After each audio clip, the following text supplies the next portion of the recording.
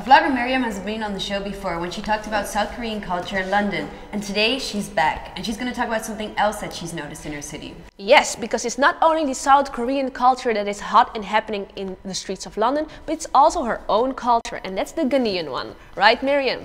That's right, yeah. Yeah, tell me, how is the Ghanaian culture taking over the streets of London? All right, because I was born in France. I noticed that in France, and the Ghanaian culture is not as strong as it is in the UK.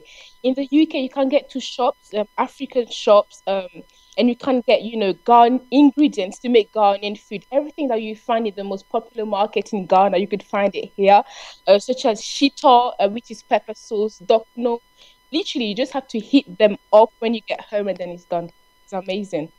So, and besides all this amazing food, we've heard there's lots of Ghanaian events going on in London as well. Can you tell us a bit more about these?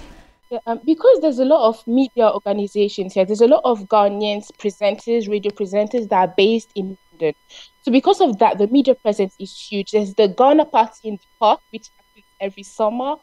There's the Miss Ghana UK, which is the annual event that happens. Everyone talks about it. There's the Guba Awards, Ghana UK-based Achievements Awards. There's a lot of things like that here. A lot of things. I need to go to London. Can you tell me, is this a positive or a negative thing for Ghanaian people in London?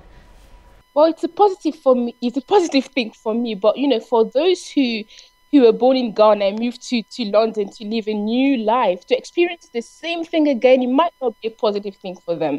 But for me, it is, yeah. Well, thank you, Myriam, for sharing, and keep us posted, please, about all the cultures in London.